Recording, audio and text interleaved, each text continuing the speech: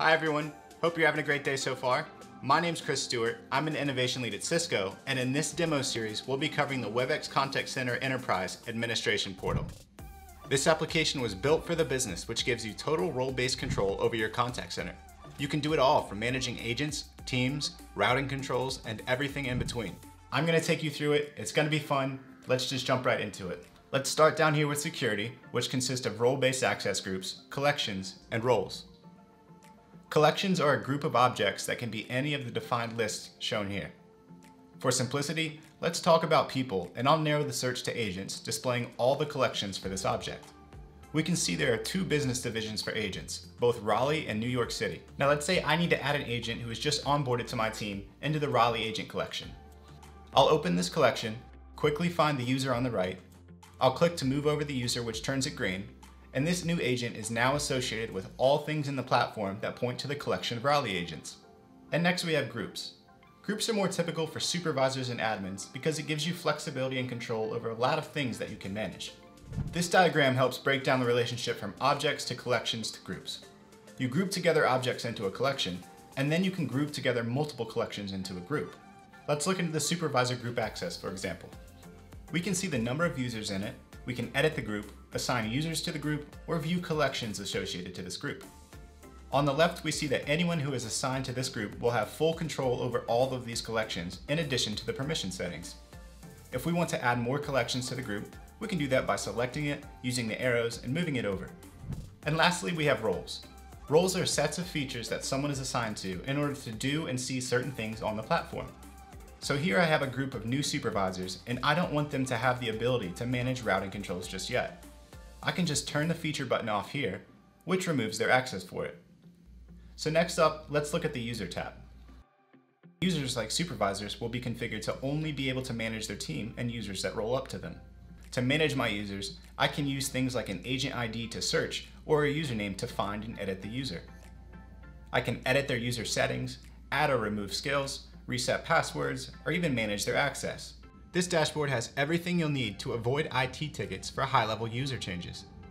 I can even add new users to my team by cloning an existing user. I just click the clone button, all the profile settings from one agent get applied to the new agent, and I just have to administer a few different unique profile settings, and I'm good to go. But what about skills? What good is an agent without skills-based routing?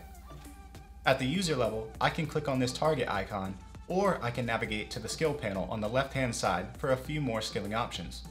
Let's take a look at reskilling an agent. So I'll just click on Skill to Agent.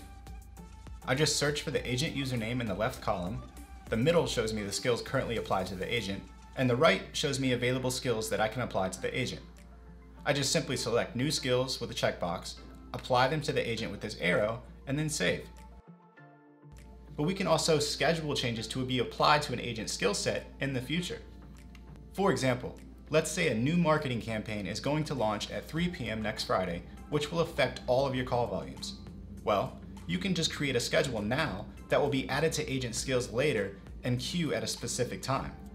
Just specify a date, specify the skills that you want to add, and the agents that you want to receive them. When that time hits, the schedule goes active and agents can start receiving calls based on those new skill sets, and you can stay on top of things. So next up, let's look at the Agent Teams panel, which gives you a snapshot into managing your own teams. I can view active agents and supervisors and have the tools for managing things like adding agents to the team or making changes to things like reason and wrap-up codes. These changes are applied in real time in the contact center for agents to begin using right in their desktop. So now that we understand at a high level security, roles, teams, and users, let's jump into how we actually manage the routing strategies. Interaction Manager is where all routing strategies are built and handled.